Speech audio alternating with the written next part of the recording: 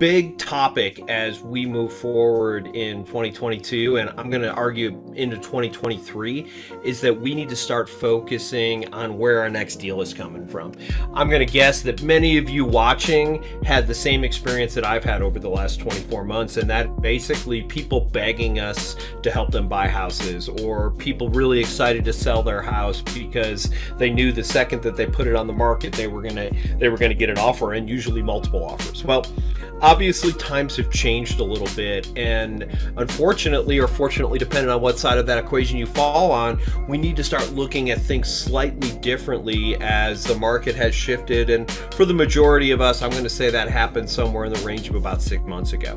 So I can speak to my market and several other markets across the country, and what we've seen decrease in the number of active buyers. We've seen an increase in the number of houses for sale, but I see a lot of people who are struggling right now. So, you know, the core majority of most people's business is going to be sphere and past clients.